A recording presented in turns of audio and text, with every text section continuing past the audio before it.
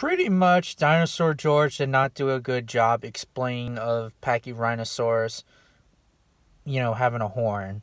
I understand that there are some JFC fanboys that are going to disagree with this, but that's fine. Pachyrhinosaurus did not have a horn, it had a bump.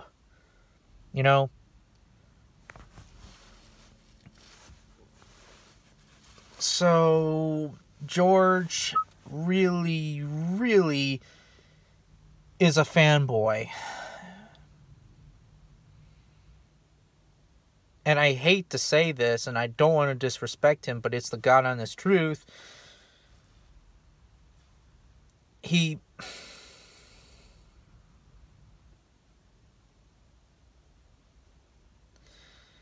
just loves to hire up these animals to make them as not actual animals.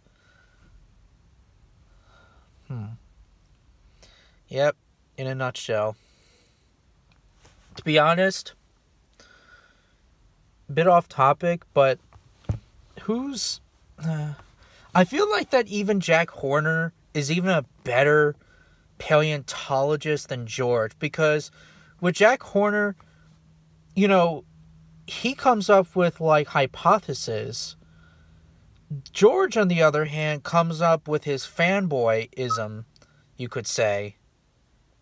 If anything, I would deal with Jack Horner now better than the fanboy George. Yeah. I mean, don't get me wrong. I did buy some fossil replicas from him. Don't get me wrong on that. But I'm just saying that, he's kind of a fanboy.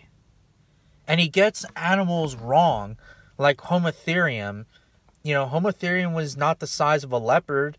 Homotherium was actually way bigger than that. It's actually the size of a modern lion. Bit off topic again, but still, like